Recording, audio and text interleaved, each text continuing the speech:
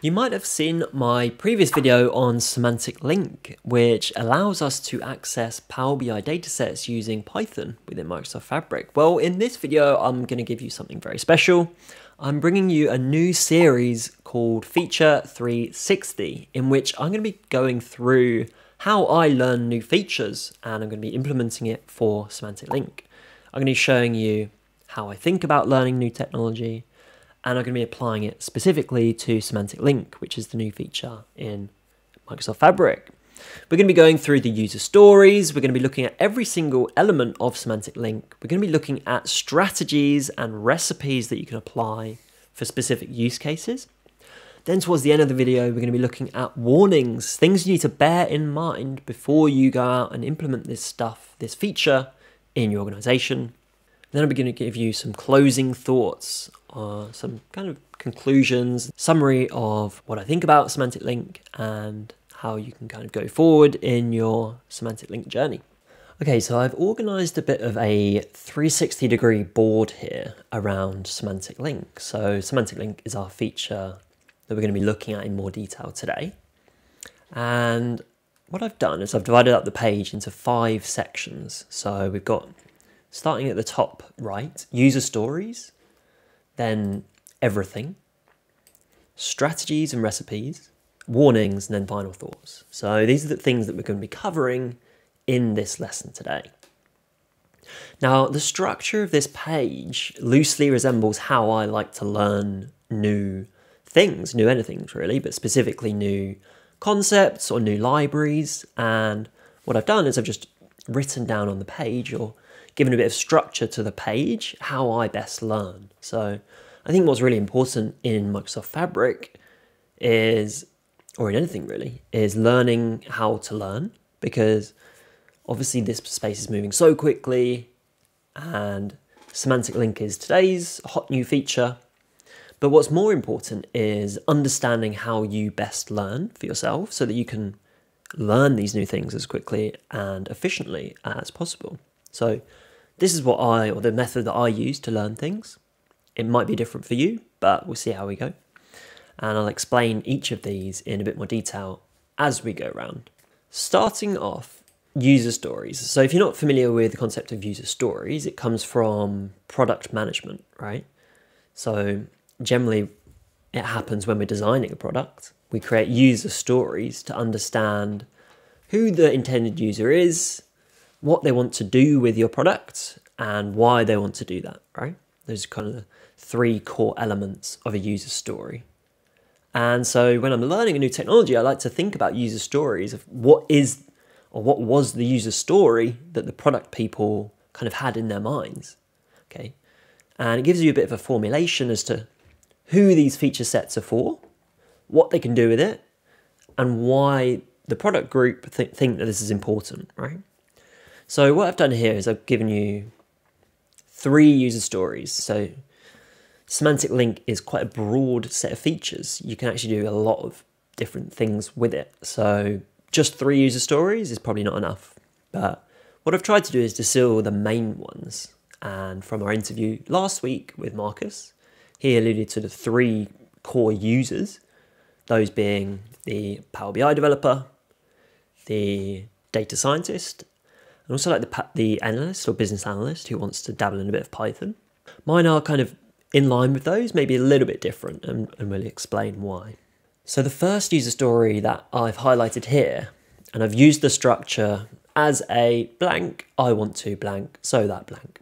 So the first user story that I've identified is, as a data scientist, I want to use Python to integrate Power BI data and relationships, so the Power BI semantic model, so that I don't have to spend time recreating semantic logic in Pandas for EDA and modeling. So a lot of the team that built Semantic Link are data scientists. And I think you can tell a lot from who's building products as to what the intention of Microsoft is, right? Now, that's not to say that the data scientist is the only user of Semantic Link, but it is, I think anyway, been built heavily for data scientists. So that's important that we note down. But it's not just data scientists. So the second user story that I've highlighted is more of a data engineer. And as a data engineer, I want to validate the data in Power BI datasets. So including those that a Power BI developer has created. And why do I want to do that? Because I want to test or validate that the DAX measures that a Power BI developer has created is actually valid. You know, it's giving us the right results. And this is something that's previously was very difficult to do, especially in a kind of online environment. You can kind of do it once when you're creating your dashboard and you can test your measures with a few different kind of end-to-end scenarios, give it a few numbers, have a look at the result. But it's difficult to do this kind of on an ongoing basis because once a Power BI model has been developed, it's difficult to, well, it previously was without Semantic Link, it's very difficult to actually validate what's going on in that model, right? So Semantic Link allows us to do this, and we'll look at these in a bit more detail in a minute. So the third one I've mentioned here is, as a Power BI developer, I want to have a mechanism to easily create documentation for my Power BI semantic models so that other colleagues can understand the logic that I've applied. So again, documentation of our Power BI models, I think is a very important topic. It's challenging to do. It's quite work intensive, right? Because you have to sit there and document every single data set in your model and every single measure. And that is quite time consuming. So if I can save some time doing that with Semantic Link, then that would be great. So these are the 3 user stories that I've identified off the bat. As I said, there's lots more, but these are kind of the 3 that, for me, help me understand the logic that Microsoft have applied, why they've built what they've built here. So that's the first section of user stories. And I think once we understand those, we have a better understanding of the core philosophy that Microsoft have kind of had in their minds when they were developing this product. So the next step in our kind of learning journey is, for me anyway, I like to know everything that this new library can do. I don't need to understand it, but I need to at least be exposed to it, right?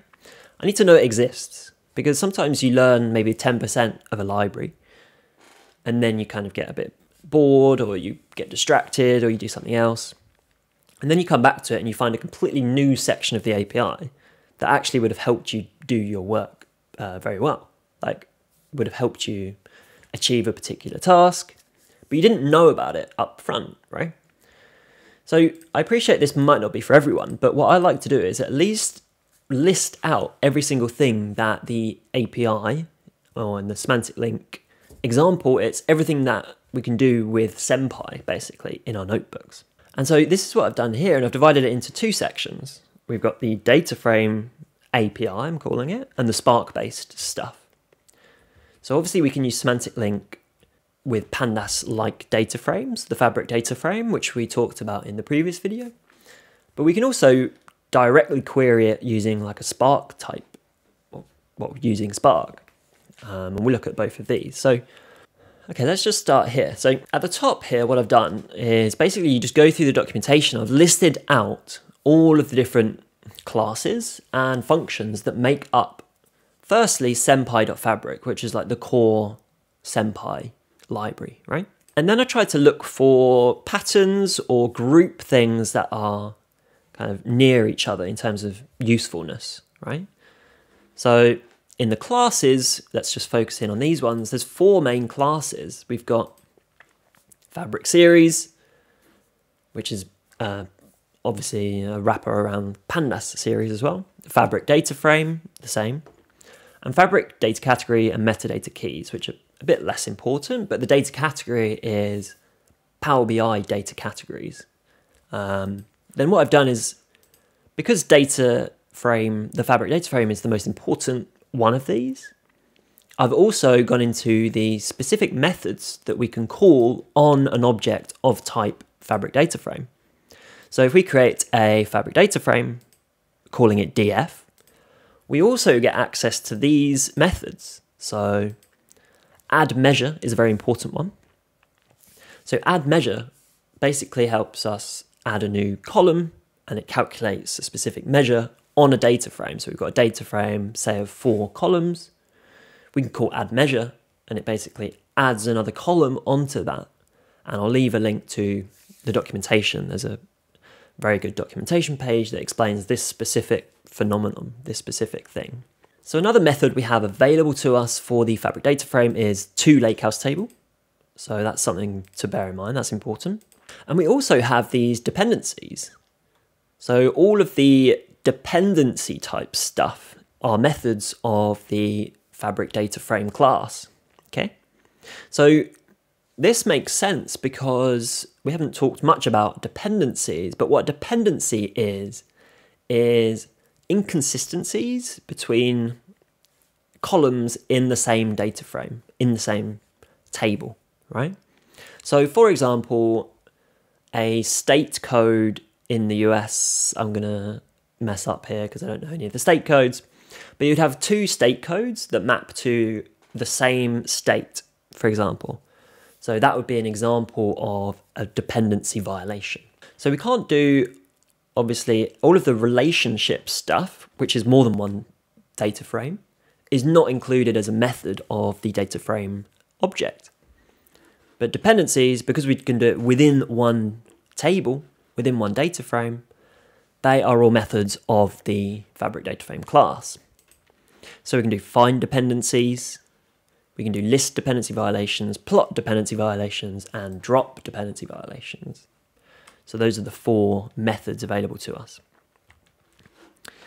So on the other side, we've got functions. So these are all obviously using import Sempy.fabric as whatever you like there, as fabric. And then you can do fabric dot any of these things. So what I've done is I've grouped these into all of the list stuff. So you can list all of this stuff. Data sets, tables, measures, relationships, relationship violations. All of the reads, which I think is only read table and read parquet. Then it's the evaluates. So you can evaluate raw DAX, or you can evaluate a measure, right?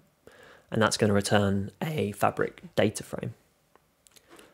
And there's a few kind of helper functions here for getting information, kind of metadata about the lakehouse that you're in, the notebook that you're working in, the workspace ID, for example. And one that I missed out kind of on first pass before I created this document, which is why it's a really good idea to read this document. And actually I was reading Sandeep Pawar's really good article on Semantic Link and its use cases. And he goes into, or he uses this function in one of his use cases. So I think I mentioned this previously, but the Timsol tabular model scripting language that we can use to basically get even more information about different tables in our data set. So we can only get so much information using this kind of list data sets, list tables. These calls only return about 4 or 5 columns. With get TMSL or Timsol, then it's going to allow us to bring back a lot more information. And that we'll see in one of our use cases to come in a bit. So that's the core Sempy.fabric library. Then we've got some kind of smaller ones. So we've got Sempy.relationships. And in here you can obviously do from Sempy.relationships, import either star for all of these things, or you can get individual ones. And so this is where we're going to be doing more specific work on relationships between two tables, right? And we can either ask Fabric to find them for us, or we can list the relationship violations, which means that two tables with a relationship between them, say for example a fact table and a dimension table, and in your fact table a relationship violation would mean that not all of the data points in your fact table column that is also linked to the dimension table, not all of those data values exist in the dimension table. So say for example you've got country ID in your facts table and you've got 200 unique values in that country ID fact table, but your dimension table has only got 150 unique keys. So then there'd be quite a lot of relationship violations, because it's basically your dimension table is not complete, or there's data quality issues in your fact table that you need to resolve. So it's basically a measure of data completeness, let's say. Find relationships, very interesting. Find relationships basically scans your two tables and looks for potential relationships based on not just by kind of the name of the column, which is a bit naive because we know that that is not always consistent, but it's actually done by matching the number of unique values in each column, in each table, right? So that's quite a good way of doing that, I think. And it works a lot better than, I think there was some previous functionality in Power BI to do that, and it wasn't very good. But find relationships generally works quite well, so I'd recommend trying that out. Dependency, there is obviously its own library as well as your kind of methods attached to the data frame. And what I've done is I've linked to specific dependency tutorial on the Fabric documentation. So I'll leave this in a link to the description. Or if you want to download this Excalibur file, then you can open it in Excalibur and click on the links yourself. So functions is something quite interesting as well. So functions, if we scroll in here, functions allow us to write these kind of decorators on top of a function that makes it a semantic function. So it makes your function semantically aware. And the way that it does that is you pass in semantic parameters, okay? So you're going to say, okay, in this example, we're defining a semantic function called isCapital, and it's going to take as input your data frame, and you're going to tell it the country and the city. Yes, it's going to return a series of basically Boolean values if the city is a capital, right? And here it's kind of just hard coding this capitals, but you can also use some other things like Sempy.fabric.matcher. So this is the concept, basically. It's using these decorator functions, and you can use them to basically create your own validation functions, I think is the reasoning behind this. I'm not particularly won over that is the best way of doing that, but it's there for you to try out yourself and make your own decision on. Personally, I think it's better to I don't like libraries trying to be data validation libraries and creating your own data validation rule sets. I think there is a place for it, but there is also a massive ecosystem for data validation that we can tap into, and we'll be going into that in a bit more detail later in the video. And there's also Sempy.functions, right? .samples. So you can download a sample data set, download Cynthia. Like for me anyway, just mapping out all of the possibilities, or at least being exposed to it, helps me understand the different parts of this library. And once you understand the different kind of ingredients, you can start to think, oh, I'm going to connect this function with this function. I can do one of these, then one of these. And you can start to think about kind of your use cases in your own organizations, and you can focus your time on learning on the things that are most important to you. But at least you have an appreciation for everything. So the other thing that I wanted to mention here was the Spark-based stuff. So it's not just kind of Pandas type libraries, like the Fabric data frame. We can also, if you're a Spark person, you can, first you have to do this setting up kind of Spark to point to the Power BI catalog, which is this line here that you need to put into your Spark data frame, Spark notebook. And then we can access using this PBI dot dataset name dot either a table name in your dataset or this metrics, which is the kind of virtual table that Semantic Link exposes for us. And you can see how this works here. So here we're doing an average of the total revenue, which is one of our measures. And we're basically doing it in a group by statement by the country and the industry. And that is obviously going to return a Spark data frame. So if you're more of a Spark person and you want to do stuff in Spark using Spark functions, not using Pandas functions, then this is the method to go for you. And obviously once you do your whatever you want to do in Spark, then you can use kind of df.write, the traditional Spark type functions for writing things into the lakehouse. So that is all of the different ingredients that we have to play with when we're looking at Semantic Link. Now, I might have missed off a few things here, and if I have, then let me know in the comments below, but I think I've covered most of the main things.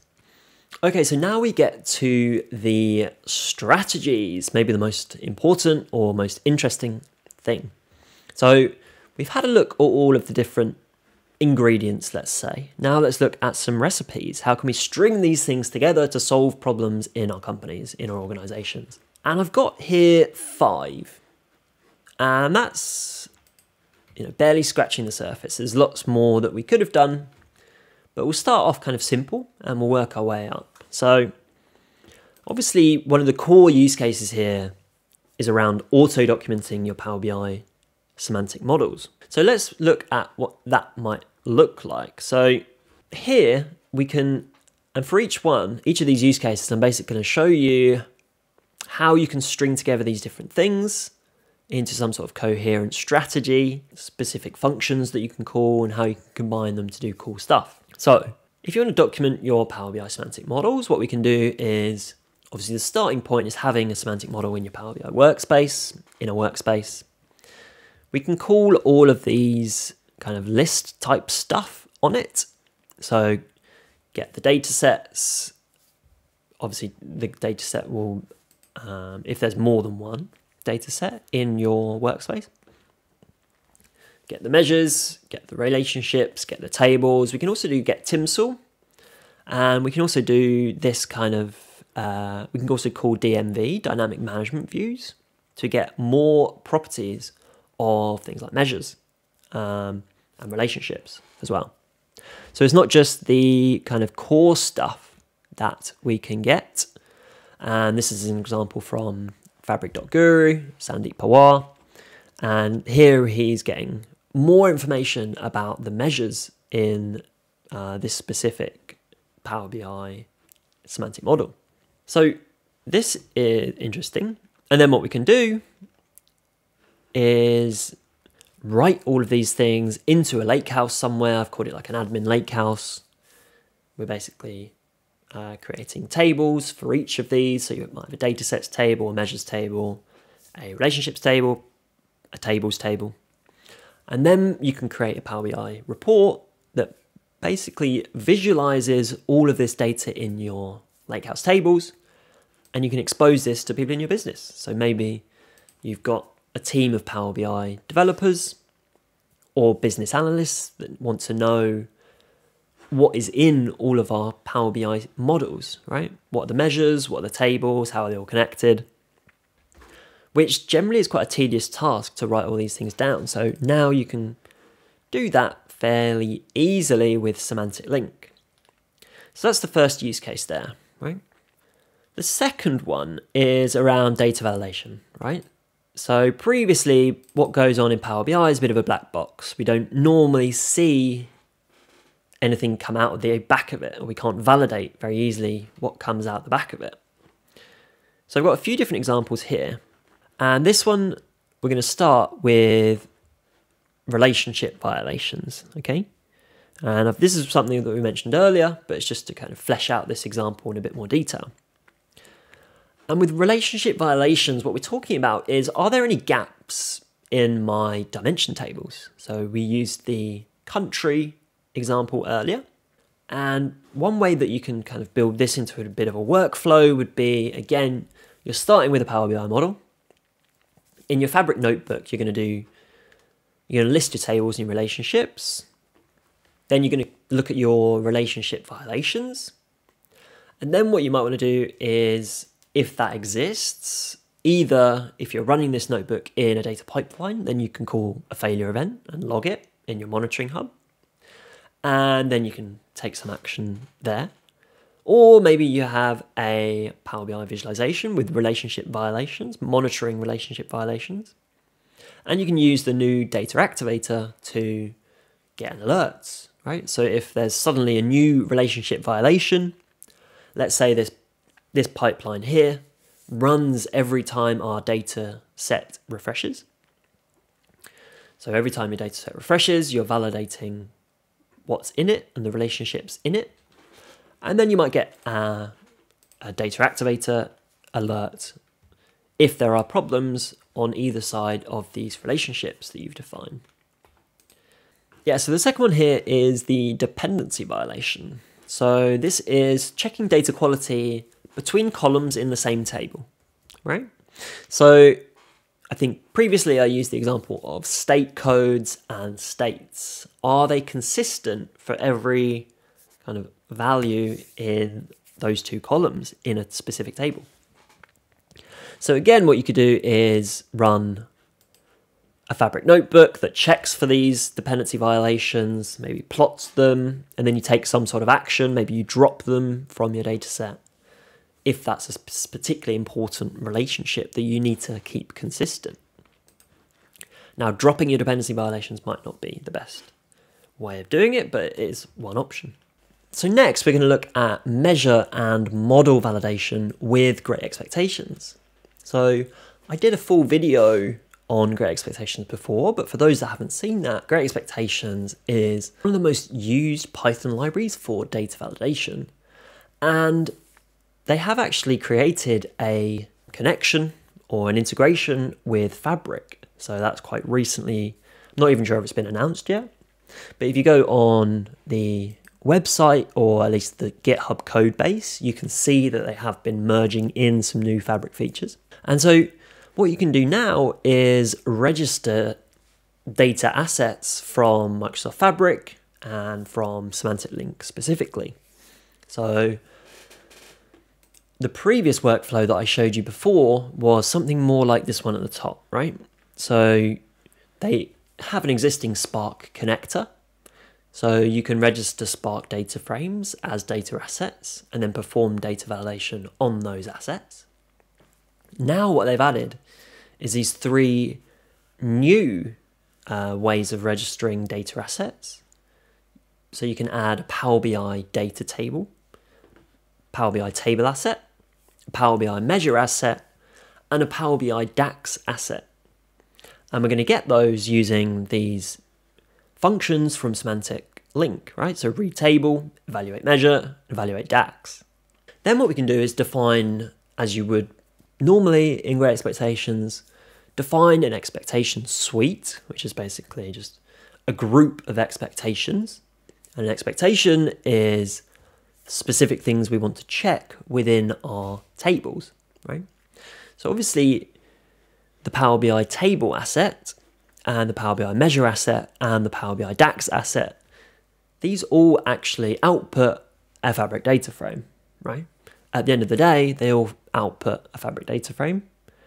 And a Fabric data frame is basically a Pandas data frame, and a Pandas data frame already had Great Expectations integration. So you could already do Pandas data frame validation. So it wasn't much of a step for them to add in specific connectors for Fabric, which is what they've done. So what we can do here is define expectations. This is where all the kind of the logic comes in. So if you're doing year-on-year stuff, maybe doing a measure for year-on-year revenue change, and you might have some test data, and you can validate that, okay, in this year, in the test data, it should be this, in this, or it should always be blah, blah, blah, whatever your expectation is. I don't know what specific expectation might be for that kind of measure. But you can start to build these expectation suites and then run them as you would create something called a checkpoint and then run it. So this is what this would look like here in a bit more detail. You kind of import great expectations as GX, set your context, add in different data assets here. And these are the new data assets that we've got. And the part that I didn't mention is that your data source will be add Fabric Power BI. So that's the integration that we've got with great expectations. So this is what your workflow is going to look like if you want to begin to validate model, Power BI model outputs and measures. So that is data validation. We do have a little bit more on validation. I just wanted to show you this use case. So this use case is more about validating entire models, right? So there's a concept in data engineering that all the cool kids are talking about, and I think it was created by Netflix. It's kind of like a best practice approach to data engineering, and it's called write, audit, publish, meaning that first you write your changes into some not production environment, a kind of audit environment, where you can check. It was actually built for data quality, right? So you publish a data set maybe to a gold layer or a silver layer, you would validate it, audit it. And then when it's ready and it's been validated, you publish it into some other place that is production ready, that you point your analytics to, your BI to. Maybe you do some data science on top of it in that location. So what I've done here is I've brought that WAP, write, audit, publish framework to Power BI model development, right? So if we start at the bottom left here, you can think of these as different workspaces probably in Power BI. So you'd be developing in a dev workspace. When your model is ready, then you want to write that into your audit workspace. And this can be done with deployment pipelines or however you want to do that really. And then we can make use of Semantic Link to extract that stuff out of the model. We can do list tables, read tables, evaluate measures, similarly to how we did with the great expectations. You can run different validations against all of these tables. And then depending on the results of that validation test, either we can fail it and say, no, it doesn't meet the quality standard, there's these problems with it, in which case you might send it back to the development environment. Or if it's successful, if it passes all of our validation tests, only then we can push it into this kind of published workspace. And that's where your users will gain first sight of it, right? So all of your business users are then going to be very happy because they're not going to see all of your mistakes, hopefully. You're not going to see dashboards that show incorrect data or relationships that aren't working properly, and therefore they're going to be very happy. So that is the WAP, the write, audit, publish framework, applied to Power BI model deployment. Okay, so that is some of the strategies and recipes. We've got a few more here. So let's go to this one first, data science workflow. So how could a data science workflow look like in this Semantic Link paradigm? Well, let's start off by just looking at what I would call like the offline scenario. And I'll talk you through what I mean by that in a minute. So say we've got some sort of layering system, progressively more and more refined data. We've got a Power BI model. So maybe you've already got a kind of legacy Power BI model that's got a lot of hours been put into it. And you want to now perform some machine learning on that data set, right? You've got a data scientist ready to go. And you've also got a Power BI data set. It's quite complex, lots of relationships, lots of tables, all intricately weaved together.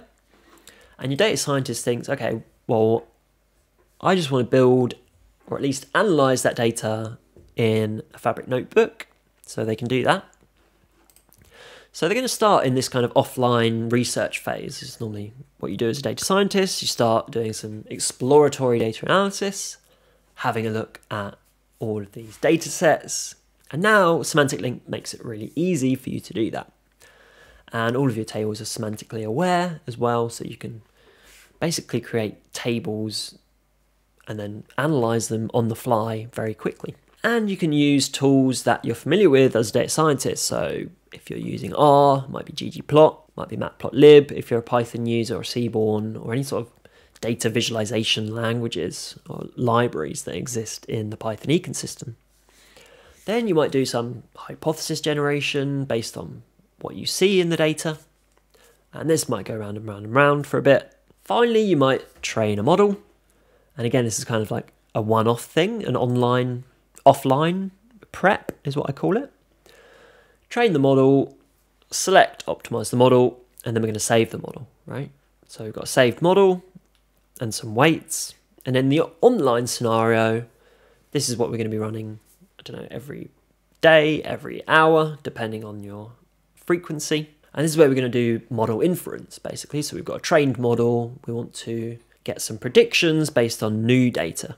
Maybe every day you want to predict churn for all these new customers that have just joined on your platform in the last few hours, or they've done some actions on the platform in the last few hours. Then this is the kind of the online scenario. Again, you can use Semantic Link to get the features in the same structure as you had for the training data set. Perform your inference, write your predictions back to the lakehouse. And you might want to integrate that back into a Power BI report.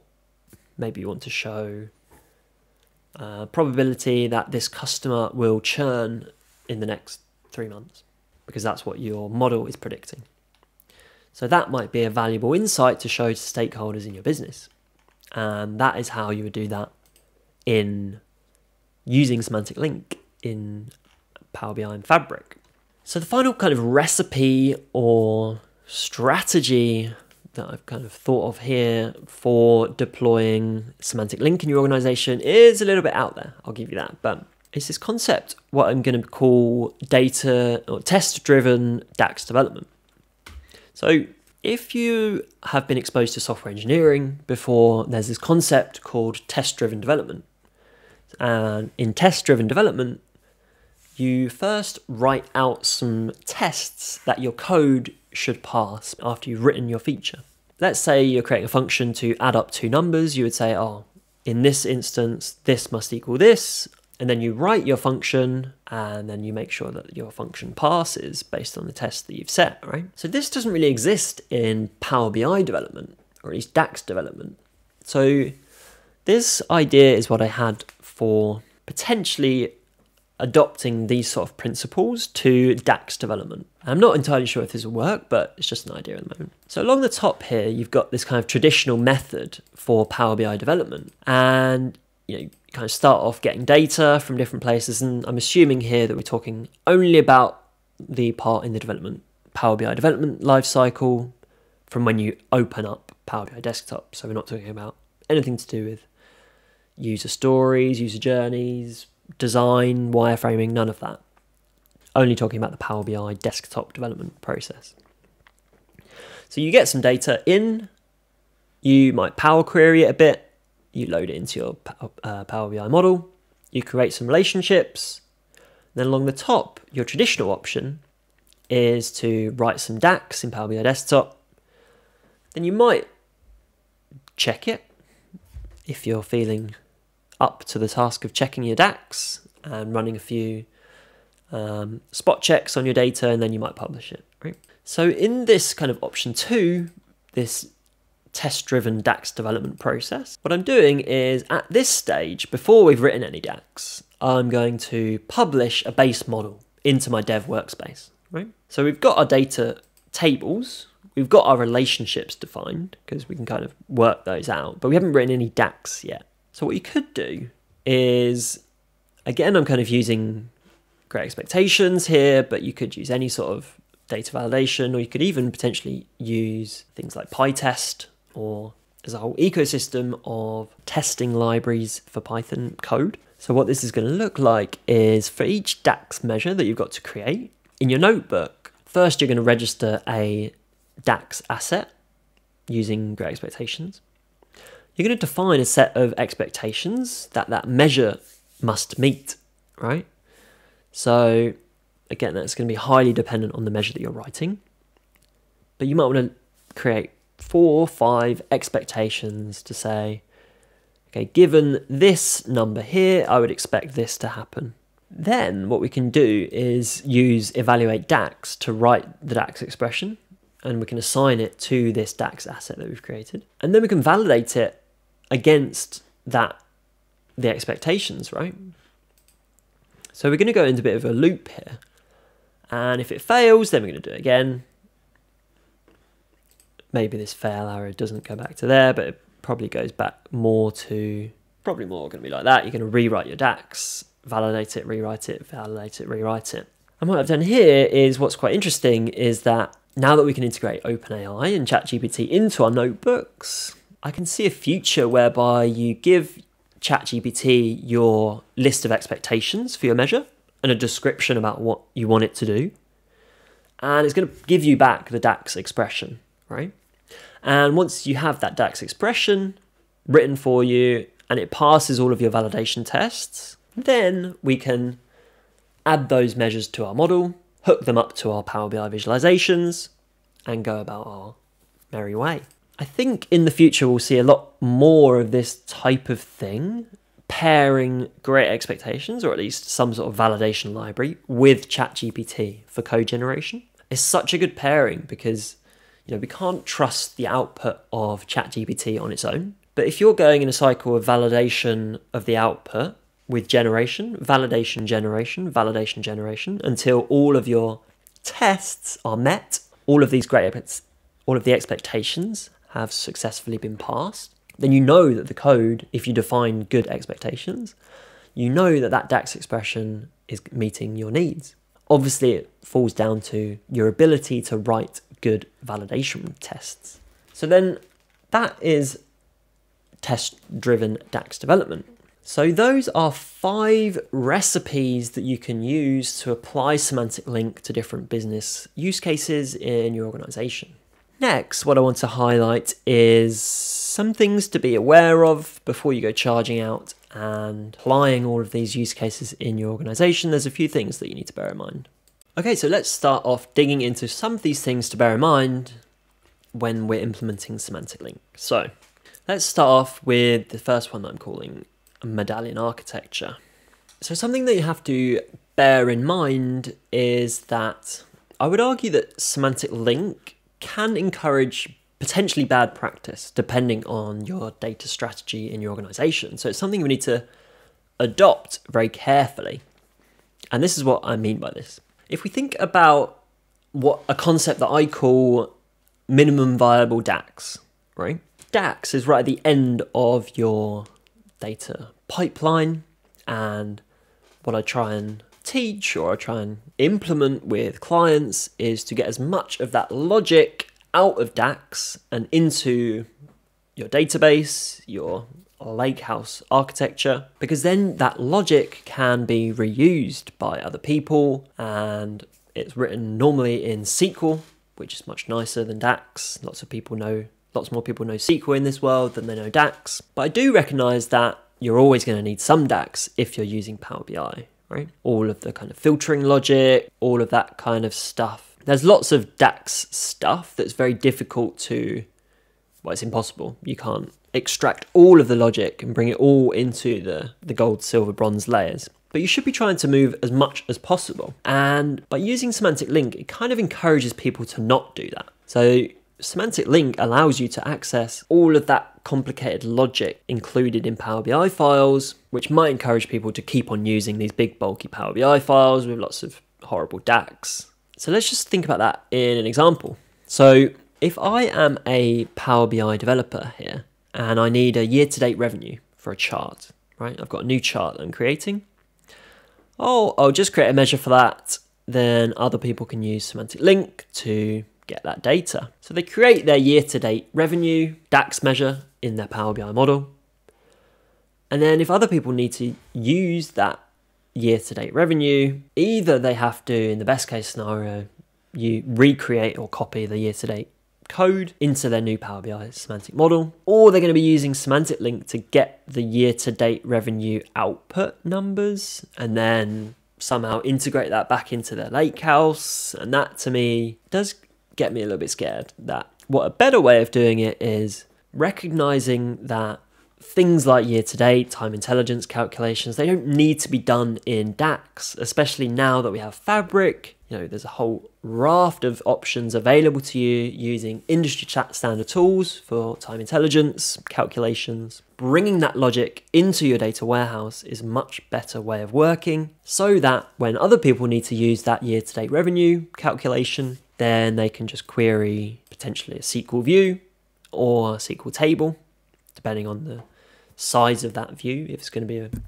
long-running view, if there's lots of logic in there, you might want to materialize it as a table, so that when the next person comes along and builds a dashboard that uses year-to-date revenue, they're going to be using exactly the same numbers as you, and you're not going to be doing this loop-the-loop from through a Power BI dataset. It doesn't sit very nicely with me. Similarly, I have a similar worry about machine learning, right? Now, my view is that a machine learning feature engineering pipeline should not really go through a Power BI dataset in the best case scenario. Now, if you've got a very, very mature Power BI, I say mature, I mean very, very complex Power BI data model that's taken you years to build, and you've got one for your whole company, then maybe there is a case for using Semantic Link to build features for machine learning. And in that case, you'd have your bronze, silver, gold, build the Power BI dataset, perform some sort of ML, and then write your predictions back to either a silver or gold layer. And there's just something that doesn't sit quite right with me. Just because you can do this, I don't think it's necessarily the best data strategy for an organization. Most features you can easily recreate in a silver or gold layer, right, for machine learning. Now, I don't think it takes too long to recreate the logic in a Power BI model, personally. And I would rather have that in your silver and gold layer before it ever gets to Power BI, personally. This kind of architecture along the bottom, you've got your bronze, silver, gold. You're performing your machine learning, you're training your data sets on that warehouse data, right? Not on your Power BI data set. And you might have to do some sort of transformations here to get the data in the same kind of space. But I don't think it'd be too onerous, to be honest. And this for me is a much better architecture for machine learning. And then you can visualize your predictions or whatever you want in a Power BI dataset at the end, if that's your goal. So I would be careful about doing this sort of thing with your data using Power BI measures for training machine learning models. The other reason why that might be important is because of limits. Now, typically machine learning models use a lot of data, and I did read somewhere that there's a limit on the number of rows that you can extract from your Power BI dataset into a Fabric data frame. Now, I heard that was 100,000. Probably need to confirm that with the product team. But I did a little bit of a test, and I had a data frame of 187,000. I had a Power BI dataset table with 187,000 rows, and for me it worked fine. So it's definitely more than 100,000. It might be, I haven't actually found the limit yet, but it is something to bear in mind. If you're doing machine learning, especially if you're doing deep learning, any sort of things in that kind of realm, you're probably going to be wanting more than a few 100,000 rows for most models that you choose. So that is a potentially weak point in Semantic Link that you need to be aware of, right? In that case, then you definitely want to be doing this kind of thing, training your model off full data sets without these constraints for the number of rows. And you can do some stuff with like looping through. I haven't actually tried this, you know, kind of like paginating that data frame, but yeah, again, that makes me feel a bit uneasy.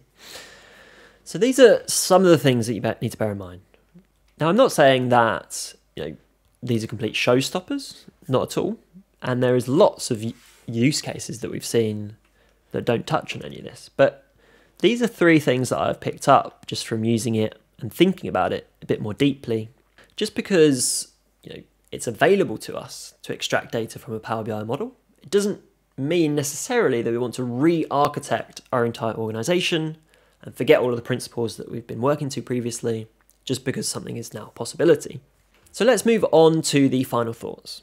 So just to wrap up everything that we've learned in the last 45 minutes or so, hope you found this useful. I'm just going to leave with some clarifying final thoughts. So I think this is fairly obvious, this one. Semantic Link opens the door to many new workflows that were previously not possible. To me, Power BI datasets were kind of like under lock and key. Once they were created, you can't do anything with them.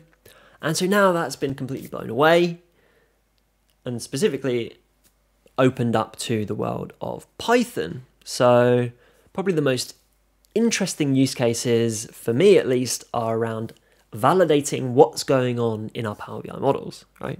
And in our measures. Because people who create measures, you might want to validate that those measures are accurate and they're doing what you want them to be doing. And not just when you create them, but every time your data express runs, you might want to check that your measures are being calculated correctly. Because sometimes you might have new keys that throw things off, or you might have erroneous data that messes up a calculation that you haven't accounted for.